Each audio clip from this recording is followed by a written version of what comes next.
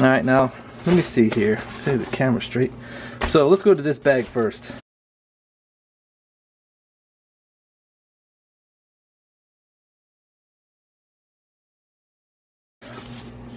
Oh yeah, on the back here I have these. These are also no name brand, but these are like the what is the name brand of these called? Grimlocks, I think is what they are. They're the name brand for these. And they're just used for molly gear attachments, so you can unclip it here and hook it onto something, and you could actually hook a strap through there and attach it to several different types of equipment if you need be. I bought these. I haven't quite figured out what I want to do with them. I know they're handy. I just attached them onto the back of this for just to hold on to for now. So in the front of the pocket I have just a regular little Stanley pin style screwdriver. And it's got flat tip, Phillips, small size. I don't know the number here. Let me see. That's an 1/8, and this so that's an 1/8 of an inch.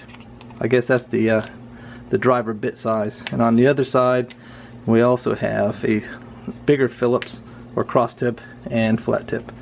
It's always nice to have a screwdriver if you can just reach for this one and grab it right there. It is. This right here is a 10,400 milliamp hour by RAV Power battery pack that I use to charge whatever I might have, cell phones, my Kindle Fire, whatever I might have that needs a charge. I got it right there. You open up the front pouch. I have yet another right in the ring book, a aftermarket brand iPhone lightning charging cable, and that is it in there.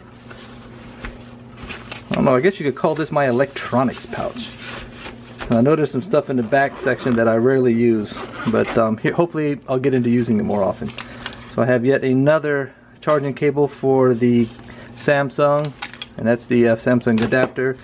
I also have a power jive, which you plug this in to your power source, and it tells you what the current draw and the voltage and things is coming out of there, so you don't, if you just assume something is giving out 5 volts or 1 amp or whatever the case may be, this will tell you for sure so you don't burn up some equipment. I also have another cable on the bottom here. That's another mini USB. That's it in the bottom of that, or is it? And right here I have, this is a Sony digital recorder. Now I bought this so I could record things and be away from the camera. Not like right now I'm right on top of it so you can hear what I'm saying. But there might be instances when I'm farther away from the camera, I want to show you something, and if I'm using that, you'll be able to hear me just fine. This is here, I have a small tin. I think this tin is from a through-night flashlight I purchased. Inside it I have, this is the cable to charge the Sony digital recorder. So you can plug this into your USB source and you pop that out. That way this is not dangling right on the edge. At least you have a little bit of cabling. It's just an extension, that's all it really is. I also have this device right here, from Audio Technica, and what this does, it enables me to plug this into the bottom of my iPhone, and this enables me to separate the audio from the audio out to the audio in. So I could basically plug this into my iPhone and use an external microphone as opposed to using the ones that came with the in the speakers themselves.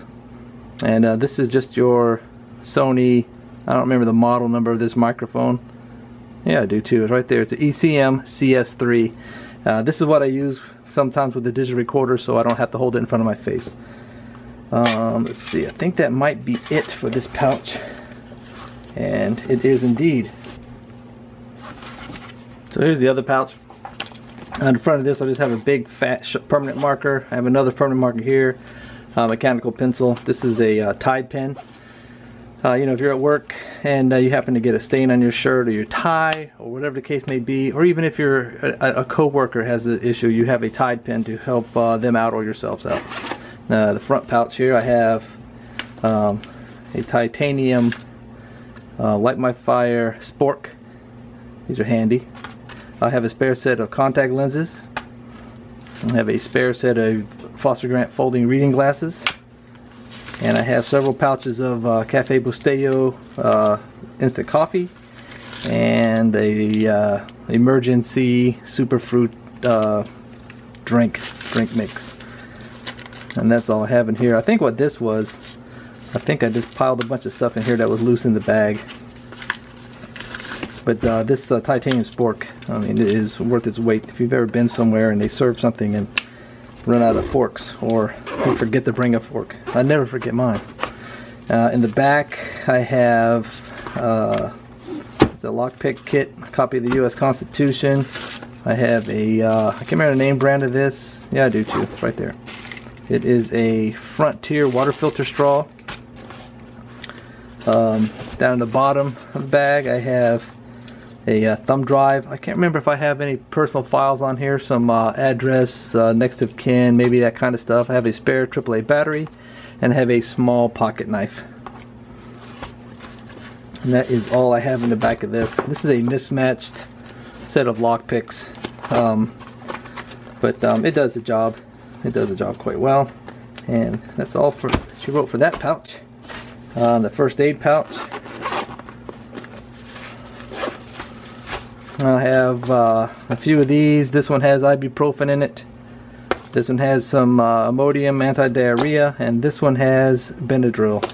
And I have a just throwaway toothbrush kit over here. I've got a space blanket.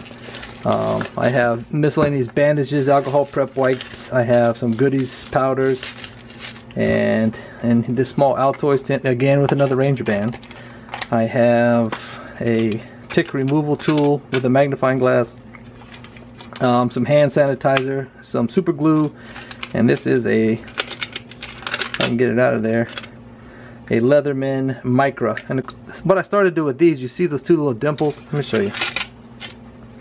So you see those two little dimples right there, and those are actually my mini magnets that I super glued on here, and I got this from, I think it was Urban Prepper. But all the devices you put in here, see, it's not going to go anywhere because it's got magnets on it, and you can put all your tools and things in here. You can have magnets on them so it doesn't fall around and doesn't completely fall out of the kit when you open it up. This is pretty tight, but it only has a few things in it, so I'm okay with that. And this Ranger band will always keep this Altoids tin closed. And with the hand sanitizer, not only way can I sanitize my hands, I can also use it for starting a fire as well as this Ranger band. And that's, without going into every little detail on what's in each of these little side pouches, that's basically what's in the first aid kit.